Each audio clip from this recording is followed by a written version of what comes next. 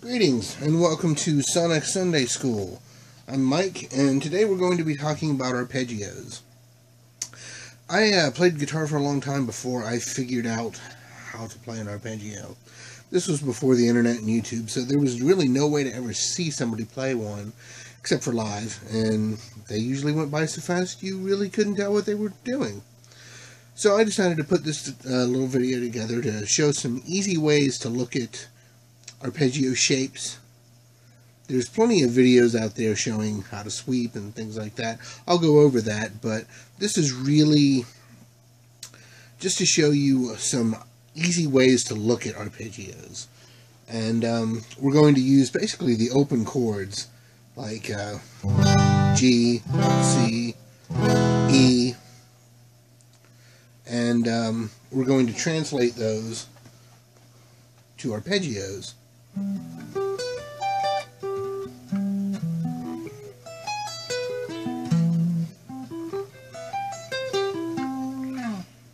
Those are the three chords played as arpeggios. If you've ever looked into arpeggios at all, you know that it's not strummed. You don't strum the chords. You kind of rake across the strings. You need to play each note individually and not let it ring into the next.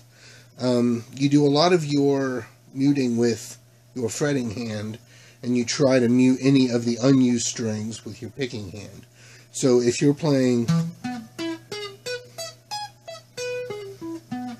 that would be an E major arpeggio with an added third for the turnaround. If I sweep it,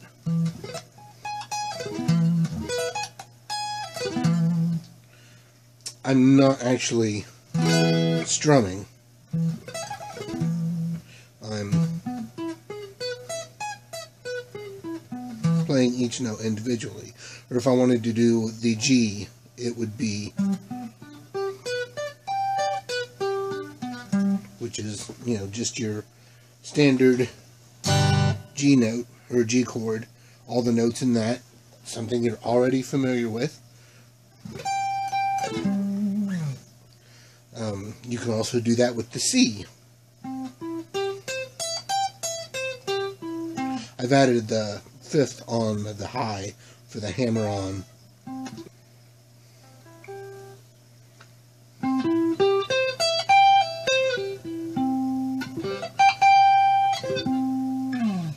So those are three different shapes you can use. You also don't necessarily have to use the entire shape. Just like if you were playing an F, or you played the F like this, or just played, you can do the same thing with your arpeggios.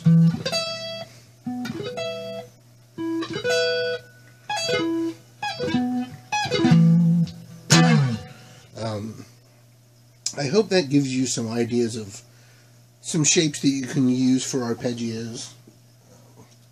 You can use them all over. I just use this as an example because that's where the open chord would translate for an octave, but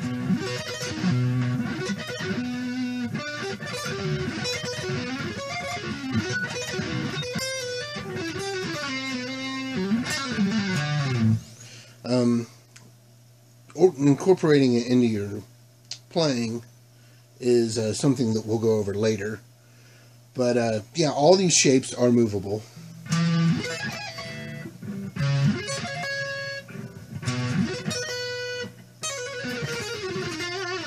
So practice. You already know the notes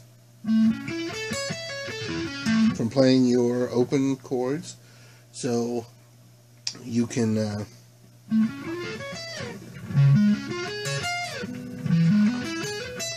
practice those, get them under your fingers, so to say, and practice not strumming, but raking across the strings. And if you're playing just part of the arpeggio, I am actually muting the rest of the strings with my picking hand. but the notes that I'm playing are actually being muted by my fretting hand. So I hope this gives you something to think about. If you have any questions, comment below. And as always, keep playing and have fun with it. Alright, thanks.